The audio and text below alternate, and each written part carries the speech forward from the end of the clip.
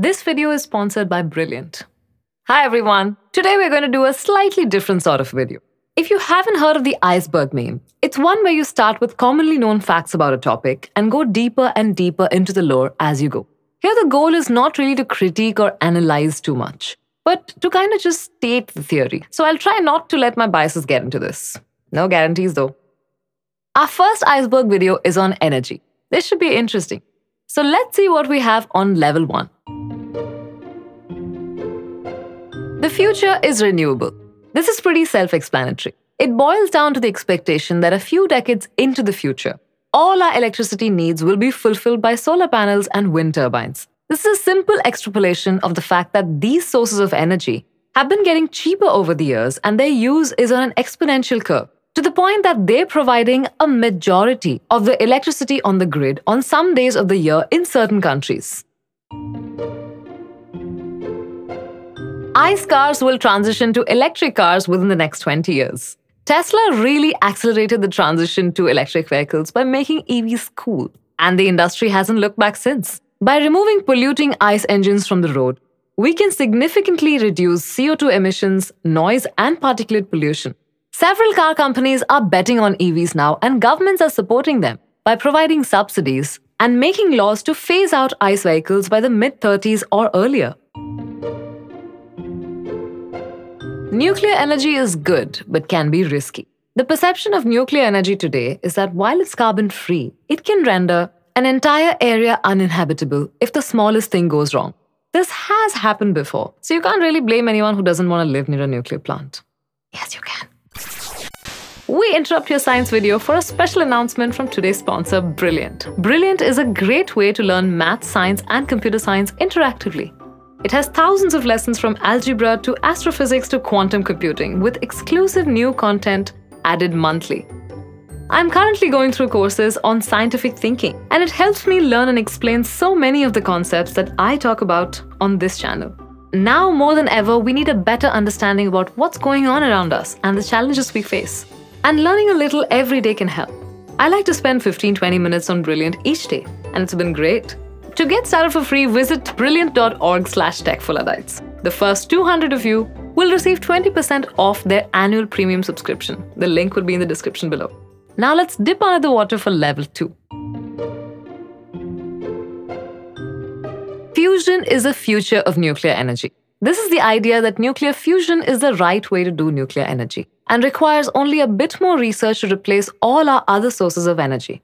And because the only thing you need for fuel is seawater, this would seem like the perfect source of energy. I do believe that by the end of 2052, nuclear fusion on the grid will be a reality. Carbon capture. Carbon dioxide causes global warming, so why not just capture the carbon dioxide produced by coal power plants, etc.? This has been successfully done, but the costs are something that don't add up just yet. And some people believe it will actually slow down the transition to renewables by allowing coal plant operators an excuse to keep running their plants. But if it came down to it, we could do it. But it might be a last resort kind of thing, just because of how energy intensive it is. AC versus DC. Fans of Tesla know that there was a huge battle between Tesla and Edison to decide how power would be transmitted over the grid. Edison wanted DC power, Tesla believed AC was the way to go. Edison electrocuted animals and even people on the death row to prove that AC current was dangerous. But ultimately, AC proved to be the better way to go, and it was universally adopted. Another detail in the story is that the battle was actually between Edison and Westinghouse. Tesla was not really involved. That doesn't really diminish any of his other achievements. So I don't know why some people get hung up on this fact. Grid-scale storage. This is what many people believe will enable the transition to renewables. Being able to store the electricity you generate during peak hours so that you can simply supply it when renewable generation is low. There are many technologies in discussion, like flow battery, liquid metal batteries, etc. But the scale of batteries required for this is absolutely insane. We need a much bigger breakthrough for this than most people realize. And it's especially daunting when you think about long-term and seasonal storage. Hydrogen. Grid storage can back up renewables well for short periods of time. But what about entire weeks and months when renewable generation is low? Enter hydrogen. Excess renewable energy can be converted to hydrogen, and that can be burned in gas turbines or used in fuel cells during low production months in order to produce electricity with only water as byproduct. Unfortunately, the electrolyzers that do this are not very efficient, so you lose a lot of energy in the conversion process. Still, there are many countries and companies backing hydrogen as a means of long-term energy storage. Biomass. Biomass is a class of renewables that involves burning organic matter in order to run a thermal power plant. This can include pine needles, forest detritus, and wood pellets that are manufactured from forests that are replanted and maintained. Because chopping down trees for firewood doesn't on the face of it sound environmentally friendly. And according to some, it's just a massive creating accounting scam. Now on to level 3. Renewables are bad. This is a viewpoint popularized by news outlets like Prager University. It basically states that the downsides of renewables, like intermittency, the cost of building and replacing them over the years, is a net negative to the economy and the environment. This is not true and has been written about extensively. And while the idea itself is wrong, there is some truth in the fact that we often forget to consider all the externalities of renewable energy. But once you do that, they still come out ahead of the status quo. Electric cars are bad. This is the same argument as before, but this time for EVs. That the energy that goes into making the battery means that they have a higher carbon footprint over the lifetime of the vehicle. This again is untrue, even when relying on only coal power plants to charge the car. The carbon footprint is almost half that of a regular car over its lifetime. Again, a good point to make you think about quantifying the things that we generally consider good. China controls solar panel production. A good reason to move away from fossil fuels is to reduce our dependencies on the countries that produce them. However, a transition to renewables will only make us dependent on someone else. 90% of solar panels today are produced in China. And while you could switch the manufacturing to other countries, that would almost certainly increase the cost of production. Lifters and thorium. Thorium reactors, and specifically lifters, or liquid fluoride thorium reactors, are an evolution of today's reactors that can minimize the amount of nuclear waste that is produced.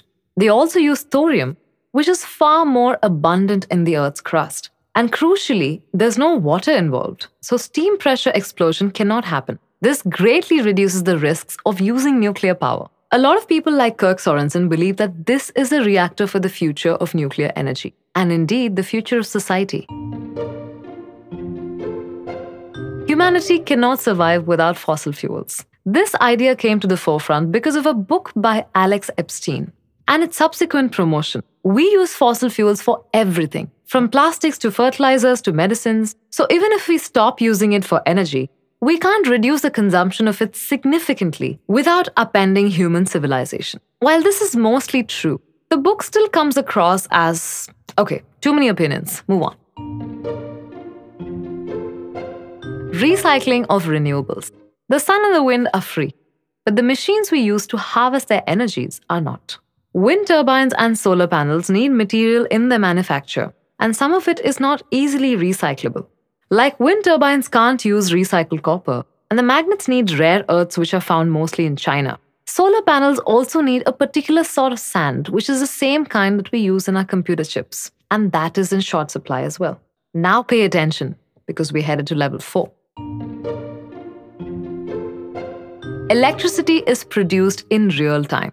This one's a doozy, and I definitely did not know this before. But every time you switch on a light, a fan, an air conditioner, or an electric kettle, the power plant generates that much more electricity at that very moment. Electricity is produced as and when you need it. Meredith Angwin calls it the angelic miracle of the grid.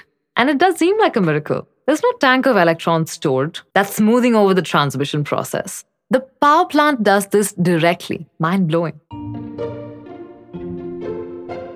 Wind power is spiky.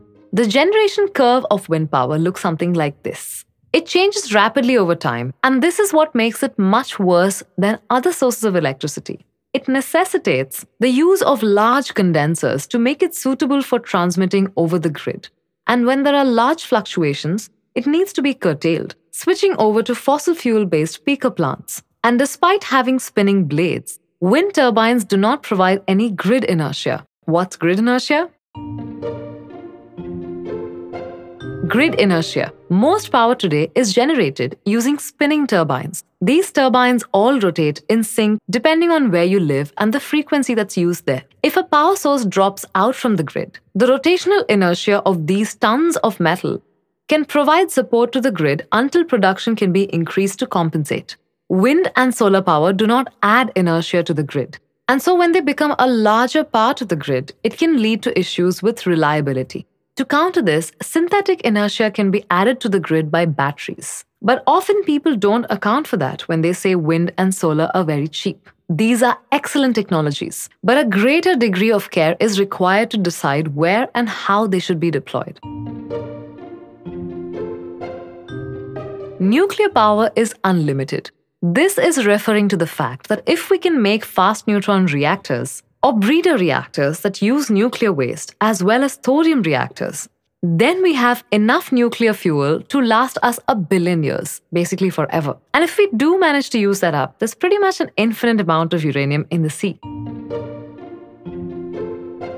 Energy is life as the highest principle. This is talking about how access to denser forms of energy is what has allowed human civilization to thrive. From wood to coal to petroleum to nuclear, we've come a long way. Indeed, in Isaac Asimov's Foundation series, Harry Seldon predicts the downfall of the galactic empire. One of the signs of decline he determines through his equations is that knowledge of nuclear power will begin to disappear from the far-flung planets of the empire. In our world, the pattern looks simple. Where more energy is used, people enjoy a better standard of living and comfort. And going down the path of making electricity more expensive or less abundant has the potential to take us in the opposite direction.